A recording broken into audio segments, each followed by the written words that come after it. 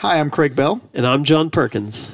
This week, John, we take a look at Good Friday and the sacrifice Jesus made for us. Helmut Thiekel said this: Jesus rose up from the place where the kingdoms of the world shimmered before him, where crowns flashed and banners rustled, and hosts of enthusiastic people were ready to acclaim him, and quietly walked the way of poverty and suffering towards the cross.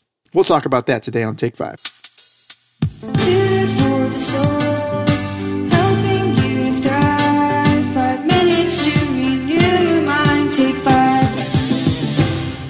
In Matthew chapter 27, while Jesus was hanging on the cross, they said unto him, Save thyself, if thou be the Son of God. Come down from the cross. Verse 41, it says, Likewise the chief priests mocked him with the scribes and elders, saying, He saved others, himself he cannot save. If he be the King of Israel, let him come down now, and then we will believe. So, Brother Craig, could Christ had came down from the cross and saved himself? Absolutely. The Bible says that he could have called 12 legions of angels. That's 120,000 angels could have came down and took him off the cross. But in Hebrews chapter 12 and verse 2, it says, Looking into Jesus, the author and the finisher of our faith, who for the joy that was set before him endured the cross, despising the shame, and is set down at the right hand of the throne of God. You know, John, we make the cross look so pretty on the front of our churches and light it up, and it's a beautiful thing, but the cross itself was actually a very ugly instrument of death. One medical doctor describes a very physical description of what death on the cross looked like.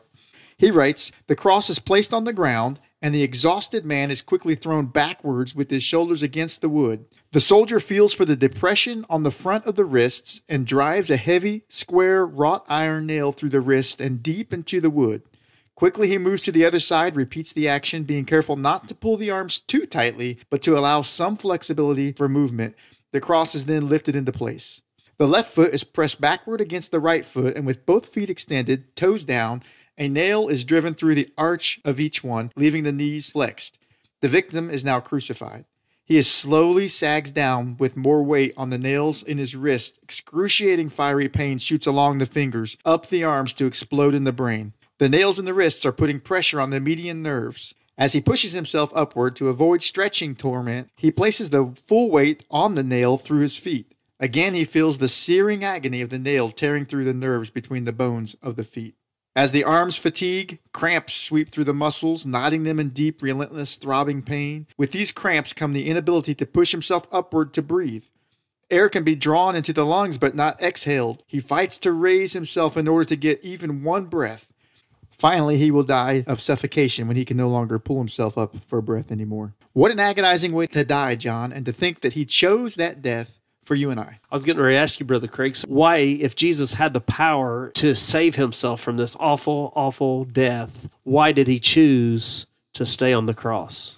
I think, John, because his love went deeper than the pain. And also, you have to think about God. God's allowing this to happen to his only begotten Son. It says in Isaiah chapter 53 and verse 10, talking about this agony pain that he was going to suffer. And it said, And yet it pleased the Lord to bruise him, and he had put him to grief. There's a true story, John, of a man named Phil Litterford who took his son on an Alaska fishing trip with 2 other men. In a quest to find some running salmon, they flew their seaplane to a secluded bay. The fishing was everything they had dreamed of, but they didn't realize when they began to leave that the plane had been too close to the shore and had punctured one of the pontoons on the seaplane. It had caused it to take on some water. The extra weight caused the seaplane to crash within moments of takeoff. Everyone survived, but they had no safety equipment on board. They used their waders as floating devices, but the frigid waters was a deadly threat. The current was too strong for Dr. Litterford's 12-year-old son to swim against. The other 2 men fought their way against the tide and barely made it to shore. The 2 survivors looked back from the shore to see Dr. Litterford and his son Mark being swept out to sea, arm in arm. The Coast Guard reported that they probably lasted no more than an hour in the freezing waters. The hypothermia would chill the body functions and put them to sleep. Mark was a smaller body mass and would fall asleep first and die in his father's arms. Dr. Litterford could have made it to shore, but that would have meant abandoning his son. Instead, he chose to give his life for his boy. Jesus said in the book of John in chapter 10 and verse 18, it says, No man taketh it from me, but I lay it down myself. And you know, friends, Jesus done that for you and me.